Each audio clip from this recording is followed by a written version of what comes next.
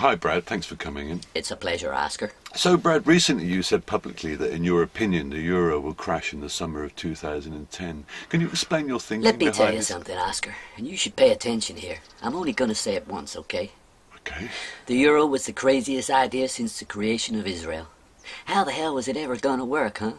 You got a bunch of countries all talking weird foreign languages that don't make no sense to no one but themselves. Well, we do have interpreters, if it's required. What the hell good is that? Have you ever been misinterpreted? 'Cause I have. Ever read a Chinese instruction manual? 'Cause I have. That's how wars get started, Oscar. Good point. Then you got all those weird people like the Germans with their leather pants and kind of hardcore porn disposition. The goddamn French, well, don't get me started on those slimy gay bastards. You got the Greeks and all that damn history that made them what they are today. Losers.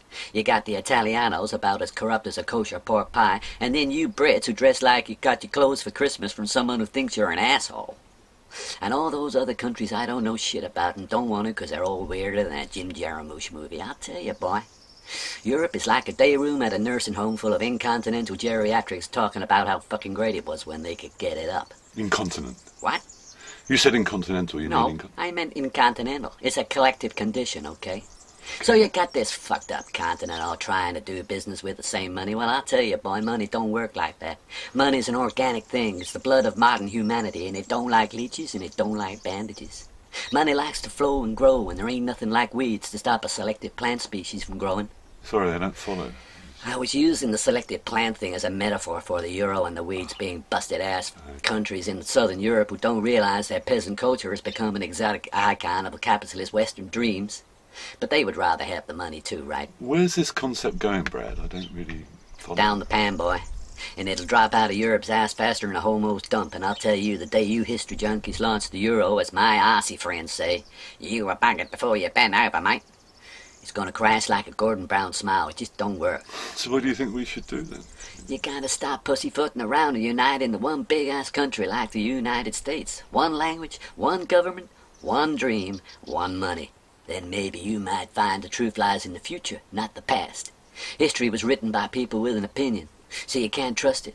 The future ain't written so we can make it up as we go along. And you know what? If I want to talk to Europe, I want to talk to one man. Or not woman. some foreigner pouncing around a Brussels cocktail party getting sucked off by several countries for money. That's quite an uncomfortable image. Just telling you like it is, Oscar. So you're saying that Europe should become one big If you want bottom this country? Euro shit to work, That's not going to happen, Brad. It simply can't. Europe is built on a long me tell you history of something. cult. have you got any idea why we stepped in and stopped them krauts in 45? Well, it wasn't just you, actually. We sat back there for a while just watching like a lion weighing up its prey. We figured Europe would be a damn sight easier to deal with if the Third Reich ran the show. The Nazis? And I tell you, if those suckers spoke English, we would have just let them take the goddamn lot. Hang on. You're saying that the United States would have let the Nazis take over Europe, killing Jews, You gotta gypsies, and remember, Oscar, things get kinda hazy in war. Sometimes you gotta turn the other cheek and get things done. You should be grateful there weren't no way we were gonna learn German. Yeah, I know what you're thinking. It's like, oh yeah, bombing Hiroshima was an act of genocide. Sure. But at least we stopped the nips from taking over Asia and got them back to work making cars and electronic goods and stuff for us. Jesus Christ, Brad, are you saying that was American policy? Now you're being hypothetic. Hypothetical. What are you, a fucking spell checker or something? No, I mean hypothetic. Anyway, it didn't happen. Get over it. Right, so okay. Well, we seem to be drifting off the point. What if Europe Then the doesn't whole do as Europe you will go advise? into hyperinflation. When the euro crashes, you'll all go back to your weird money and start fighting about shit like religion and culture, and we'll have to come over and sort you all out again. Gosh, in the UK? Smartest thing you suckers did was keep the pound. You'll be okay. You speak our language. Stick with us and nobody will fuck with you. We like you. Oh, that's encouraging. You bet your ass.